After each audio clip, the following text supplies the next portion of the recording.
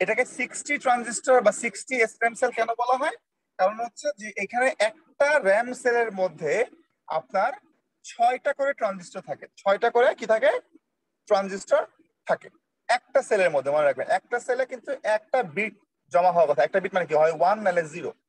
এই একটা বিট জমা করার জন্য আমার 6টা ট্রানজিস্টর ব্যবহার করতে হয়, এই জন্য এটার নাম হচ্ছে 60 এসএম সেল। তো এখানে দেখতে পাচ্ছেন আপনারা আমাদের এই যে এসএম যে সেলটা আছে এই সেলের এখানে একটা কনস্ট্রাকশন দেখানো হয়েছে। এই কনস্ট্রাকশনে কি করানো হচ্ছে দেখেন আপনারা সবাই। তো এখানে দেখতে পাচ্ছেন একটা ডাটা লাইন আছে, একটা ডাটা বার লাইন আছে। ডাটা লাইন মানে কি এখানে যদি 1 দেন আপনি এখানে আপনাকে 0 দিতে হবে, অথবা এখানে যদি 0 দেন এখানে আপনাকে 1 দিতে হবে, কারণ এটা অপোজিট। একটা ডাটা, একটা ডাটা বার লাইন। তো এখানে ডিলিট করে দিলাম। তো খেয়াল করে দেখেন এখানে একটা লুপ দেওয়া আছে, একটা নট গেটের একটা লুপ দেওয়া আছে, নট গেট লুপ। একটা হচ্ছে নট গেট এইরকম উল্টো দিকে, আর একটা হচ্ছে নট গেট এইদিকে। তো এখানে যে লুপটা আছে এই লুপটাকে বলা হয় by stable latching circuitry, by stable latching circuitry বা latching loop, by stable latching circuitry অথবা ল্যাচিং লুপ। ঠিক আছে, এটা একটা বাই স্টেবল। বাই স্টেবল মানে কি 1 become 0, 0 become 1, 1 become 0, 0 become 1। So এই যে বাই স্টেবল দুই ল্যাচিং মানে কি স্যার? হ্যাঁ, ল্যাচিং, ল্যাচ পড়েন না আপনারা ছোটবেলায়? মানে হচ্ছে ডিজিটাল ইলেকট্রনিক্স এ ল্যাচ, ফ্লিপ ফ্লপ, ল্যাচ এগুলো পড়েন না? বেদে বেদে আসতেছে স্যার। হ্যালো, এখন থেকে বলেন। ফ্লিপ ফ্লপ অথবা ল্যাচ আপনারা এটা পড়েন নাই? স্যার পড়ছিলাম মনে হয়, ভুলে গেছি স্যার। হ্যাঁ ভুলে গেছেন। এটা হচ্ছে আপনার ল্যাচ। ঠিক আছে, দুই ধরনের সার্কিট ছিল, একটা ছিল কি ফ্লিপ ফ্লপ আর একটা ছিল ল্যাচ। এটা হচ্ছে জি সেই স্যার, ল্যাচ ফ্লিপ সার্কিট। ফ্লপটা মনে আছে, ল্যাচেরটা হ্যাঁ, মনে নাই। ওই ল্যাচের সাথে আরো কিছু কন্ট্রোল ইকুইপমেন্ট যোগ করে ফ্লিপ ফ্লপ বানানো হয়। ফ্লিপ ফ্লপের যে মেইন পার্টটাকে বলা হয় ল্যাচ। ল্যাচের সাথে ওই এনাবল দেওয়া হয়, ক্লক দেওয়া হয়, আরো কিছু গেট যোগ করা হয়, তারপর এটাকে ফ্লিপ ফ্লপ বানানো হয়। মেইন পার্টটা ছিল ল্যাচ। ঠিক আছে, এটা হচ্ছে একটা ল্যাচ। এটা থেকে আমরা এখানে স্যার মেমোরি। কথাগুলো একটু ভেঙে ভেঙে আসছে, ক্লিয়ার না। আমি আমি এখন এটা কি করব বলেন? আমার যদি নেটওয়ার্ক খারাপ থাকে নেটওয়ার্ক তাহলে আমি বুস্ট করতে পারবো না। বুঝতে পারছি। তো আমার কথা যে বেজে বেজে যাচ্ছে, আমি তো আর কথা বেজে বেজে বলতেছি না। আমি তাহলে একটু ওয়েট করতে পারি, একটু ওয়েট করি দেখি ঠিক হয় কিনা। না স্যার, ক্লিয়ার শোনা যাইতো। ঠিক আছে, এখন হয়ে গেছে। আচ্ছা, সো খেয়াল করে দেখেন। সো এখানে যে বাই স্টেবল ল্যাচিং সার্কিটরি যেটা আছে সে এটাকে আমরা মেমোরি ইউনিট হিসেবে ব্যবহার করতেছি। কিভাবে? সাপোজ এখানে দুটা মানে গেট, মানে গেট বলবো না এটাকে আমি, দুটা ট্রানজিস্টর দেওয়া আছে। এরা হচ্ছে এই কোনো ডাটাকে ভেতরে ঢুকতে দিবে অথবা ভেতরের ডাটাকে বের হতে বাধা দিবে। ঠিক আছে, কিভাবে দিবে দেখেন আপনারা সবাই। আমি যদি এটার ভিতরটা 1 সেভ করতে চাই তাহলে ডাটার মধ্যে দিব আমি 1 এবং ডাটা বারে দিব 0, কারণ ডাটা বার মানে এটা উল্টা হবে, তাই না? এটা 1 দিলে এখানে 0 হবে। তারপরে যদি আমি এখানে রো সিলেকশন 1 করে দেই তখন যেটা হবে এটা অন হয়ে যাবে, এটা অন হয়ে যাবে, এটা নট গেট। ঠিক আছে, নট গেট 1 দিলে অন হয়, 1 দিলে নট গেট অন হয়। তখন কি হবে, এই 1 থেকে একটা কারেন্ট ভেতরে ঢুকবে, তার মানে এই পয়েন্টটা হয়ে যাবে 1, আর এই 0টা ভেতরে ঢুকবে, তার মানে এই পয়েন্টটা হয়ে যাবে 0। তাহলে দেখেন এই 1 নট গেট হয়ে যাবে 0, এই 0 নট গেট হয়ে যাবে 1, এই 1 হয়ে যাবে 0, 0 হয়ে যাবে 1। এবার যদি আপনি কোনো কারণে এই রো সিলেকশনকে বন্ধ করে দেন তখন এটা বন্ধ হয়ে যাবে, এটা বন্ধ হয়ে যাবে, কোনো ডাটা আর আসতে পারবে না, কোনো ডাটা আসতে পারবে না, এবং এই ভেতরের ডাটাটাও বের হতে পারবে না। ঠিক আছে, সো এই 1 এবং এই 0টা ভিতরে রয়েই যাবে। কতক্ষণ মতো রয়ে যাবে? যতক্ষণ পর্যন্ত আপনি পাওয়ার অফ না করবেন। So SRAM is a type of semiconductor memory that uses bistable latching circuitry to store each bit. Basic 6 transistor SRAM cell has 6 transistors. So এটাকে যদি আমরা একটু ওই যে CMOS দিয়ে প্রকাশ করি তাহলে এটা হয়ে যাবে ডিজাইন। একটা নট গেটকে আমরা যদি একটা CMOS দিয়ে প্রকাশ করতে পারি, মানে একটা NMOS এবং একটা PMOS, তাই না? এই যেখানে সো কয়টা ট্রানজিস্টর হলো? এই একটা, এই দুইটা, এখানে আছে দুইটা, এখানে আছে দুইটা, সো টোটাল হতো 6টা। সো এটা রিড রাইট অপারেশন খেয়াল করে দেখেন সবাই। রাইট অপারেশন কি হবে? আমি যদি এখানে একটা 1 সেভ করতে চাই, আমি ডাটা দিব 1, ডাটা বার দিব 0। উল্টা হইলে উল্টা, এখানে যদি 0 সেভ করতে চাই তাহলে 0 দিব, আর তাহলে তখন দিতে হবে এখানে 1, মনে রাখবেন। তারপর আমি সিলেক্ট কে করব 1, সিলেক্ট কে যদি আমি 1 করে দিই তখন ডাটাটা ভিতরে ঢুকে যাবে। আচ্ছা, এবার আসেন রিড অপারেশনে। রিড অপারেশনটা একটু ট্রিকি। ট্রিকি মানে হচ্ছে আপনাকে এখানে দিতে হবে 1, এখানেও দিতে হবে 1, ফোর্সফুলি লেখা আছে এখানে ফোর্সফুলি। তারপরে আপনাকে সিলেকশন বাটনও দিতে হবে 1। খেয়াল করে দেখেন, যদি ভেতরে 1 থাকে, তার মানে এখানে 1 এখানে 0, তাহলে এখানেও 1 এখানেও 1, এদের মধ্যে কোনো কারেন্ট ফ্লো করবে না, কারণ দুই জায়গায় কারেন্ট ভোল্টেজ কিন্তু সমান, এখানেও 1 এখানেও 1। যেহেতু এখানে কোনো কারেন্ট ফ্লো করতেছে না, আমি বুঝে যাব যে এখানে একটা 1 ছিল। কিন্তু যদি এখানে 0 থাকতো, এখানে 1 দিলাম, এখানেও 1 দিলাম, আর এখানে দিলাম 1, তখন কি হবে? তখন কিন্তু এদিক থেকে একটা কারেন্ট ফ্লো করার চেষ্টা করবে, করবে না? তো ওই কারেন্টটা মেপে নিয়ে বা কারেন্টের ডিরেকশনটা মেপে নিয়ে আমি কিন্তু বলতে পারবো যে এর ভিতরে 1 ছিল না 0 ছিল। তো এটাকে বেসিক্যালি রিড অপারেশন বলা হয়। এটা 6 ট্রানজিস্টর রিড অপারেশন। তো আমরা এই যে 6 ট্রানজিস্টর আছে, এই 6 ট্রানজিস্টর এক্সটেন সেলকে আমরা একটু বড় করে বানানোর চেষ্টা করবো, যে এরকম বড় করে বানানোর চেষ্টা করব। এখানে কয়টা ট্রানজিস্টর আছে দেখেন তো, মানে কয়টা সেল আছে? এখানে 16টা সেল আছে। 1 2 3 4 5 6 7 8, এইভাবে 16টা সেল আছে। এই 16টা সেলকে কন্ট্রোল করার জন্য, 16টা সেল মানে কি, 4টা রো এবং 4টা কলাম। এই একটা কলাম, এই আরেকটা কলাম, এই আরেকটা কলাম, এই আরেকটা কলাম। তো 4টা রো 4টা কলাম। তো এই 4টা রো 4টা কলামকে কন্ট্রোল করার জন্য আমাদের একটা রো সিলেকশন ডিকোডার আছে, যে হচ্ছে এই 4টা রো কে কন্ট্রোল করবে।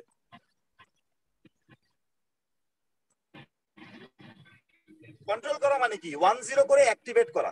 যদি 1 দেই তাহলে অ্যাক্টিভেট হবে, যদি 0 দেই তাহলে ডিঅ্যাক্টিভেটেড হবে। সো এই 4টাকে কন্ট্রোল করার জন্য আমাদের এখানে একটা ডিকোডার ইউজ করতে হবে। ডিকোডার, এটা বলা হয় রো ডিকোডার বা রো সিলেকশন ডিকোডার। এই ডিকোডারের কাজ হচ্ছে এই একবারে শুধুমাত্র একটা রোকেই অ্যাক্টিভেট করা, বাকিদেরকে ডিঅ্যাক্টিভেট করে রাখা। তো এই জন্য আমরা কি করবো দেখেন তো, 4টা রোকে সিলেক্ট করার জন্য আমাদের কয় পিনের, মানে কয় ইনপুটের ডিকোডার লাগবে? 2 into 4 ডিকোডার লাগবে আমাদের। যদি আমাদের এখানে 8টা লাইন হইতো তাহলে আমাদের 3 into 8 লাগতো। যদি আমাদের 16টা হইতো তাহলে আমাদের 4 into 16, মানে 4 ইনপুটের ডিকোডার লাগতো। সো আমরা এখানে এটা মেপে দেখার চেষ্টা করব, রো সিলেকশন ডিকোডার। আর আমাদের আরো একটা সার্কিট আছে, সেটার নাম হচ্ছে কলাম ডিকোডার। এই যে দেখেন কলাম ডিকোডার, এইটা হচ্ছে প্রত্যেকটা কলামের জন্য একটা করে, প্রত্যেকটা কলামের জন্য একটা করে আমাদের লাগবে। আমরা আমাদের রো সিলেকশন ডিকোডার দেখে আসি আগে।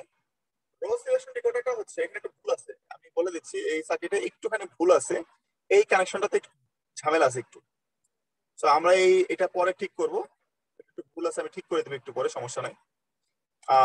এটা সবাই খেয়াল করে দেখেন, আমাদের ট্রুথ টেবিল দেওয়া আছে, আমাদের দুইটা ইনপুট লাগবে, কারণ চারটা রোকে সিলেক্ট করবো আমি, আমার দুইটা ইনপুট লাগবে এ বি। আমি যদি 0 0 দেই তাহলে আমাদের 0 নাম্বার রোটা সিলেক্ট হবে, মানে 1 হবে, বাকিগুলা 0। আমি যদি 0 1 দিই তাহলে 1 নাম্বারটা সিলেক্ট হবে, বাকিগুলা 0। আমি যদি 1 0 দেই তাহলে 3 নাম্বারটা সিলেক্ট হবে, মানে R2 সিলেক্ট হবে, বাকিগুলা 0, মানে বাকিগুলা সিলেক্ট হবে না। আমি যদি 1 1 দেই তাহলে লাস্টেরটা সিলেক্ট হবে, বাকিগুলা সিলেক্ট হবে না।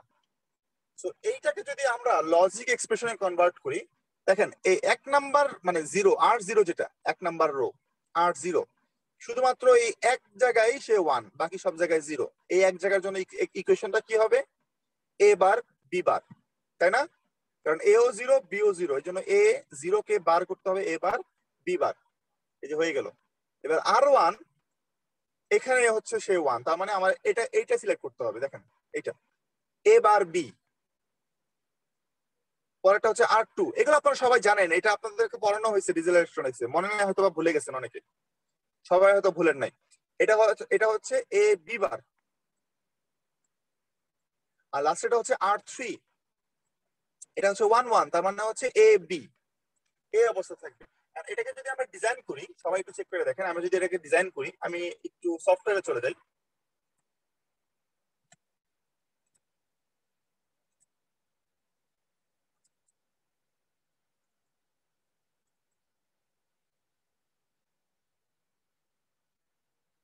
তো এখানে আমি দুইটা ইনপুট নিব, একটা হচ্ছে আমাদের এ, একটা হচ্ছে আমাদের বি। এটার নাম দেই এ,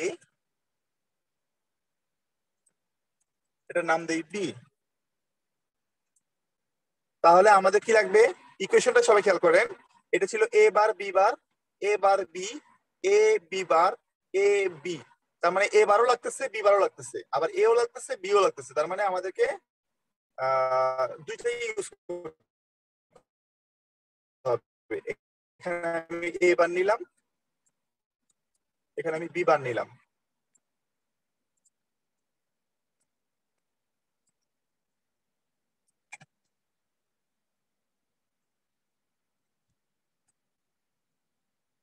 উপরটা হচ্ছে এ, নিচেটা হচ্ছে এ বার, তারপরটা হচ্ছে বি, তারপরটা হচ্ছে বি বার।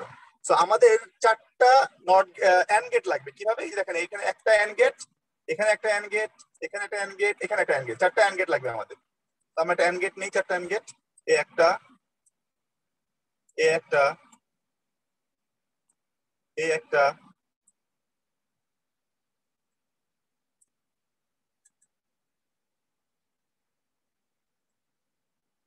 এ একটা। চারটা এন্ড গেটের মধ্যে কিভাবে যাবে, ফার্স্টটাতে যাবে এ বার বি বার,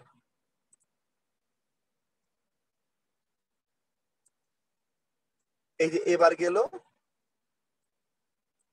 এই যে বি বার গেল, এ বার বি বার, ফার্স্টটাতে গেল এ বার বি বার। ঠিক আছে, তার মানে এটা 8-0। পরেরটা কি, এ বার বি, তো এই যে এ বার গেল,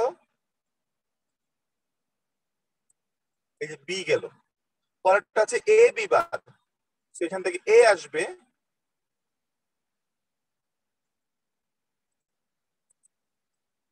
বি বার হচ্ছে এখান থেকে আসবে। লাস্টটা হচ্ছে এ বি, এই যেখান থেকে এ আসবে আর এখান থেকে বি আসবে। আমরা চারটা এলইডি দিয়ে দেখি কত সিলেক্ট হয় কিনা। এই একটা, এই একটা, আচ্ছা এখানে লাগাই দিই, সমস্যা নাই।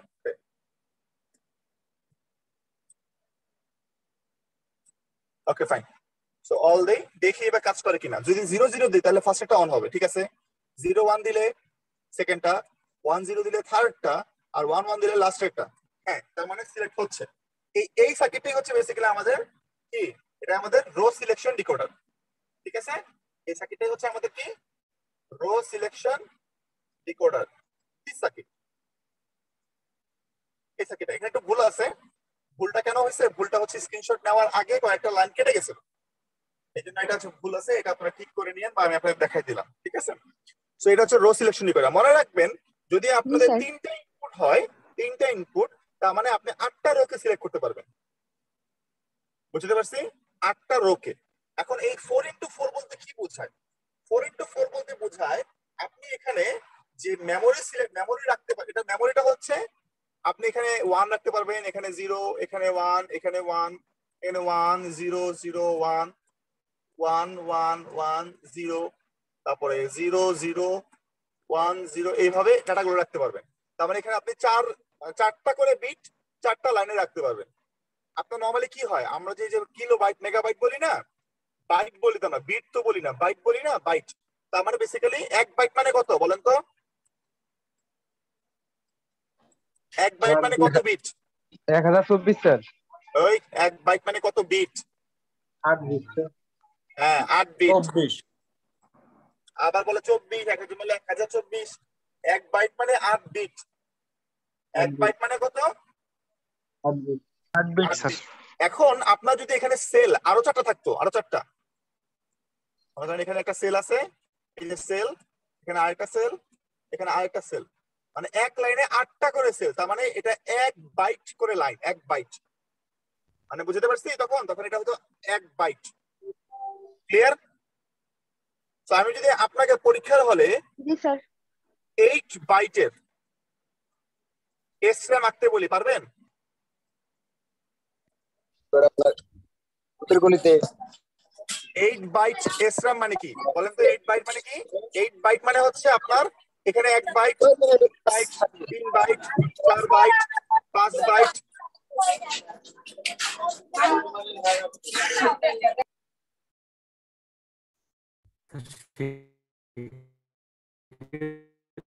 এটা স্যার তো 16 রাখতে হবে স্যার।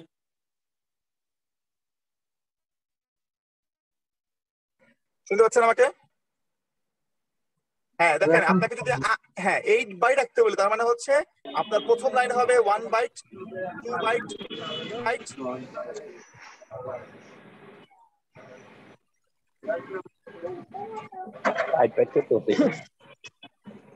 শোনা যায় না, আপনারা যদি কথা বলেন তাহলে শোনা কিভাবে যায় না শুনবেন? স্যার, কেটে কেটে যাচ্ছে। হ্যাঁ আপনারা যদি কথা বলেন আমরা কিভাবে শুনবেন আমার কথা? এখন শুনতে পাচ্ছেন? জি স্যার। জি স্যার। কেটে কেটে যায় না, আমি চুপ করেছিলাম মাঝখানে কিছুক্ষণ। ওকে, সো ফার্স্ট লাইনটা হচ্ছে 1 byte, 2 byte, 3 byte, 4 byte, 5 byte, এইভাবে করে 8টা লাইন হবে। আর প্রতি লাইনে কয়টা করে সেল হবে? 8টা। 8টা করে, কারণ আমি 1 বাইট বলছি, মানে তাই না? এক মানে 8 বাইট বলছি, বাইট বাইট মানে হচ্ছে 8টা করে হবে। আর আমি যদি আপনাকে এভাবে বলে দেই যে 8 ইন্টু 8, 4 ইন্টু 4, তাহলে তো বুঝতেই পারলেন, তাই না? বুঝে যাবেন ওইভাবে। সো এটা আমরা তৈরি করব, তবে তৈরি করার আছে আছে কতক্ষণ সময় আছে? আজকে সময় হবে না, এটা এত বড়টা আজকে সময় হবে না। আমরা তাহলে একটা কাজ করি, আমরা হচ্ছে শুধুমাত্র এটার কলাম ডিকোডারটা দেখে আসি।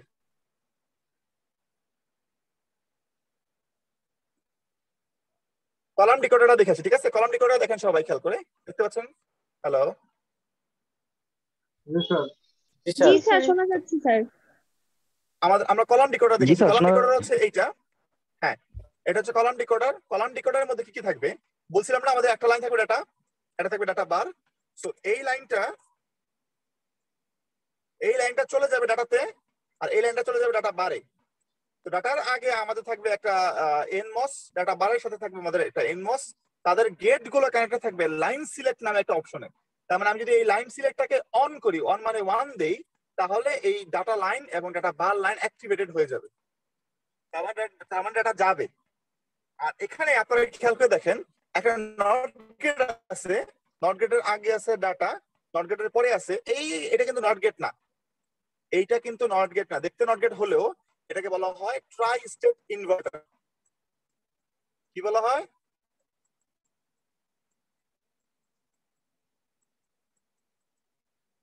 কি বলা হয় এটাকে? ট্রাই স্টেট নট গেট, মানে ট্রাই স্টেট নট গেট অথবা ট্রাই স্টেট ইনভার্টার। তার মানে কি এটা যে নরমালি নট গেট গুলো কি হয়? 0 দিলে 1 হয়, 1 দিলে 0 হয়, তাই না? তাই না সবাই? কিন্তু এইটাতে 0 দিলেই 1 হবে বা 1 দিলেই 0 হবে এরকম কিন্তু না, এটাকে কন্ট্রোল করা যায়।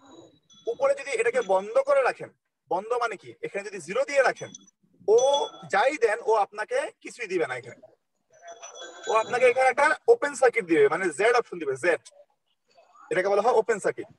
কিন্তু এটাকে যদি আপনি অ্যাক্টিভেট করে রাখেন, মানে এনাবল করে রাখেন, মানে 1 দিয়ে এনাবল করে রাখেন, তখন যেটা হবে, তখন 0 দিলে 1 হবে, 1 দিলে 0 হবে। বুঝতে পারছি? স্যার আরেকবার বোঝাইতে, বুঝতে পারছি। আচ্ছা, আবার বুঝে দিই। Right data. হ্যাঁ, আবার বুঝে দিতে পারেন।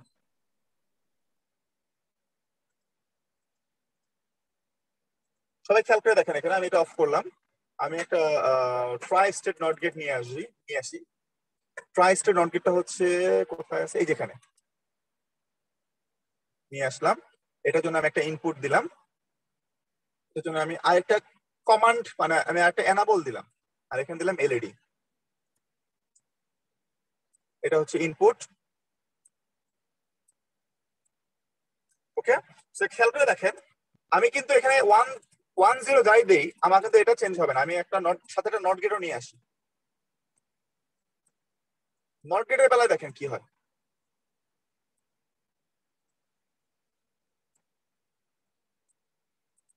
নট গেটটা দেখেন, 1 দিলে 0 হবে, 0 দিলে 1 হবে, তাই না?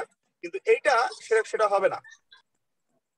যতক্ষণ না পর্যন্ত এটাকে আপনি অন না করতেছেন ততক্ষণ পর্যন্ত ও আপনাকে আউটপুট দিবে না। এখন এটা নট গেটের মতো বিহেভ করবে, দেখেন খেয়াল করে, এখন এটা নট গেটের মতো বিহেভ করবে, 1 দিলে 0 হবে, 0 দিলে 1 হবে। কিন্তু যদি উপরে আপনি অফ করে রাখেন তখন কিন্তু এটা হবে না। ক্লিয়ার সবাই? জি স্যার। এটাকে বলা হয় ট্রাই স্টেট নট গেট বা ট্রাই স্টেট ইনভার্টার। সো এটাকে আপনি এটা আউটপুটটাকে আপনি কন্ট্রোল করতে পারবেন। এটাকে কেন ট্রাই স্টেট বলা হয়?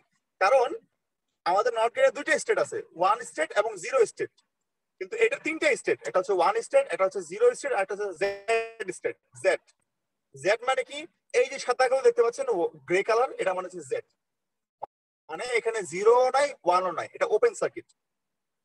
তো এই যে এটাকে বলা হয় ট্রাই স্টেট। আর এটা হচ্ছে বাই স্টেট, মানে বাই স্টেবল, বাই স্টেট, এটাকে বলা হয় ট্রাই স্টেট। বুঝতে পারছেন সবাইকে? মনে থাকবে? জি স্যার। ঠিক আছে। তো আজকে আমরা এই পর্যন্তই আমরা আপনারা শুধু দেখে রাখেন যে এখানে এটার আমাদের একটা ইয়ে স্ক্রিনশটটা আছে, একটু যদি দেখায় সার্কিট দিতেন। আছে। বুঝি নাই স্যার ওই যে আমরা যখন সফটওয়্যারে কাজ করি ওটা স্ক্রিনশটটা স্যার ভুলে গেছে। স্ক্রিনশট ভুলে গেছে? এই যে দেখেন, তো আপনি যখন সফটওয়্যারে কাজ করবেন এই কাজটা করবেন, মনে করেন যে আপনি এই এই সার্কিটটা নিয়ে কাজ করতেছেন, তাই না? জি স্যার। একটু একটু ওয়েট করেন, একটু ওয়েট করেন। সো এখন যেটা করবেন, এখন বারবার এইভাবে হারায় যায়। স্ক্রিনশটটা নেবেন না। হ্যাঁ, এইভাবে স্ক্রিনশটটা নেবেন না, ঠিক আছে? স্ক্রিনশটটা নেবেন হচ্ছে উপরে একটা F5 বাটন আছে, F5 ক্লিক করেন, এইবার নেবেন স্ক্রিনশট। স্যার দেখতে পাইনি স্যার, আর ইজি আর মানে রেকর্ডিং এর জন্য দেখতে পাচ্ছি। সেজন্য দেখতে পাচ্ছেন না? রেকর্ডিং এর ওই লোগোর জন্য স্যার দেখা যাচ্ছে না ফোনে। আচ্ছা, রেকর্ডিং এর লোকের জন্য দেখতে পাচ্ছেন না, তা দেখাচ্ছে।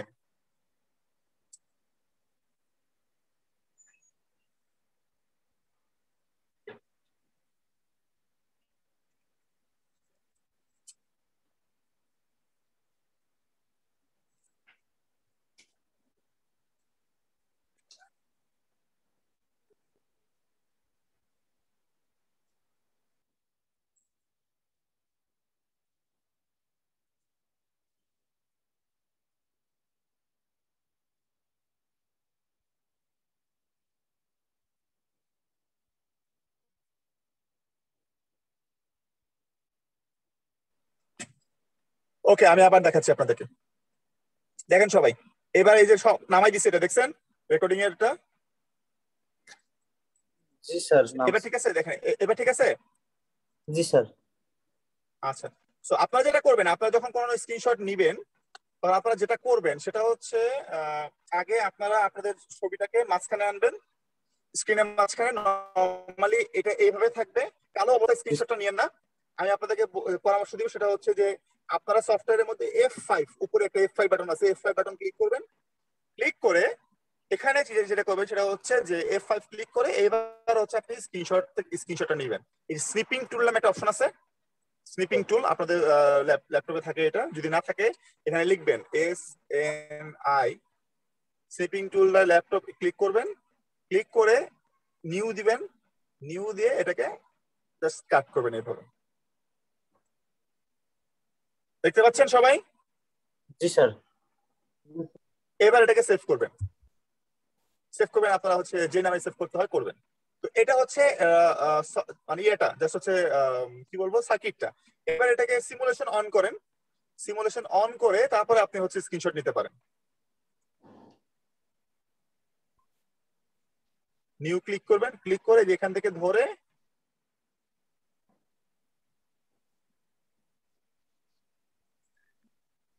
এরকম। ক্লিয়ার সবাই? স্যার আমি যেটা করি স্যার এই প্রোগ্রামটা, এটাকে স্যার সেভ করে রাখা যায় না? কোনটা? স্যার এই যে যে ডিজাইনটা করছি স্যার, এখন হ্যাঁ, এটাকে অবশ্যই সেভ। অবশ্যই সেভ করে রাখা যায়, অবশ্যই সেভ করে রাখতে পারবেন। যেখানে আমি তো আপনাদের দেখাইছি কতদিন, কালকেই দেখাইছি, এখানে সেভ এস নামে একটা অপশন আছে, সেভ এস দিয়ে আপনি ইয়ে করবেন, স্কেমেটিক করবেন, স্কেমেটিক আকারে সেভ করে রাখবেন, শেষ। কি নামে সেভ করবেন নামটা দিবেন, কলাম ডিকোডার, রো ডিকোডার। আমি কালকে আপনাদের দেখাইছি না সবাইকে জি স্যার। কিভাবে একটা স্কেমেটিক তৈরি করে সেভ করে রাখবেন।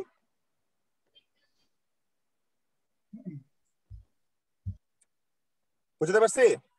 জি স্যার। আমি দেখাইছি সবাইকে, ঠিক আছে? তো ওকে, আজকে আমাদের ক্লাস এখানে শেষ হোক, আমার দরকার নেই সামনে যাওয়ার। সিআর যিনি আছেন আমাকে একটা